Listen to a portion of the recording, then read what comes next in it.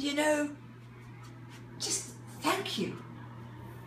I thank you, first of all, to the kind American drivers. I just drove 2,300 miles on a round trip that was so much cheaper than it would have been by plane, just to get my teeth wonderfully fixed by J. Jorgensen, who saved them when I came out of Russia many years ago and has saved them again.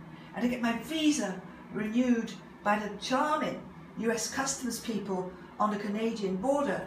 And to get more gigabytes for this phone, because I may not be able to carry a computer and I have to keep doing little recordings and stuff, because somehow the brain works best if I'm talking, and the writing, typos are getting so bad because of the fact that it's so hard to see inside the new chick without a torch, that really would take MI5 to decipher them as code, and not just my wonderful and very patient Facebook friends, but you're all part of the adventure.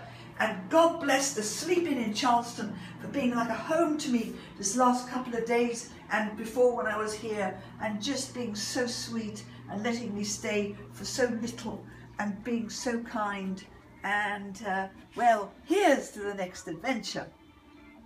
Wow, thank you my darling family, thank you every single person that's followed me, thank you all the people I don't write to but think of so often.